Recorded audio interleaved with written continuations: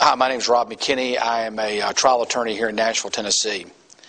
How can you avoid a conviction of domestic violence? How bad are the injuries? That's one thing. The other thing is, what is your defense? If you put on a defense which, number one, just seems like a waste of everybody's time, or is quite offensive, which can easily happen in a domestic violence case, then you're looking also at harming yourself in terms of higher penalties. So it depends on what your defense is and who your defense attorney is as well. I'm a good man, but my wife doesn't buy it. She says that I'm not the same man I used to be. I tell her sometimes, what the hell do you know? 'Cause I'm a good man. I'm a good man. I'm a good man.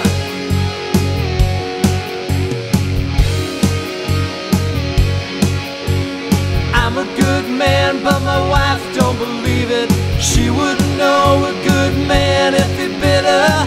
Sometimes I feel like I could just hit her. But I'm a good man. I tell you what I am. I'm a good man. She thinks she knows what I am. She never stops to listen. She seems to think that I'm some other man. She don't know what she's missing. I'm a good man. I'm a good man, but my wife doesn't see it. I never listen whenever she starts to complain. I try to explain that I'm a good man.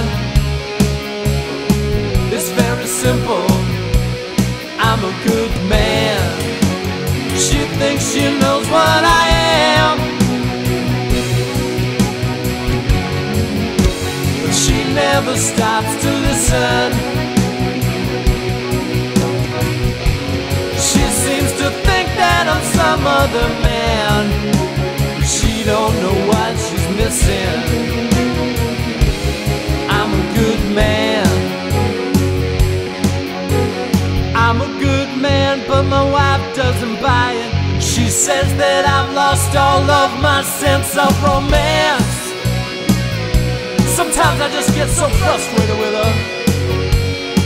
I wanna say, hey, you wanna know about my sense of romance? Ask Jessica. Ask Julie. Marianne. Suzanne. Ask Stephanie and Lisa. They'll tell you what I am. I'm a good man.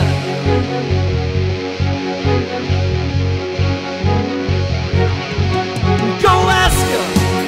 Go ask her. They'll tell you what I am. I'm a good man.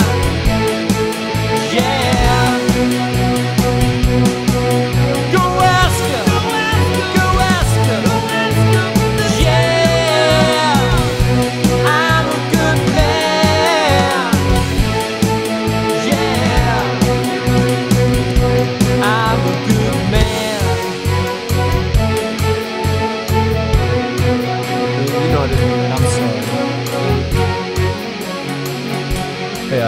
I love you. You're not mad, are you?